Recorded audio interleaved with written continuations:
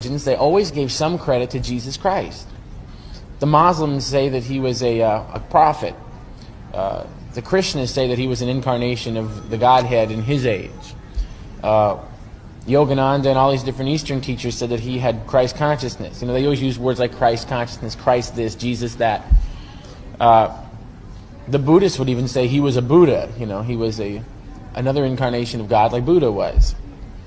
And in all my searchings, I saw that all these people were pointing to Jesus. They're going, well, yeah, Jesus is one of the ways, but we're one of the ways. And they wouldn't all agree on anything except that Jesus was one of the ways. And then I looked into the Bible in John chapter 14, I think it is, or John chapter 6. Yeah, it's 6.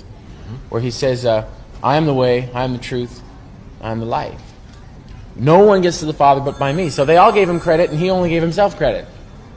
And I went, well, that kind of eliminates everybody. They all say he's cool, and he says he's the only one that's going to get you there, so I guess I'm safe. So I started praying to Jesus.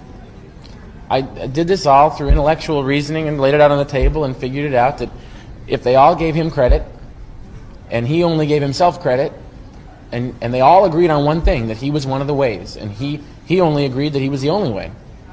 So I figured I had no choice but to go with him.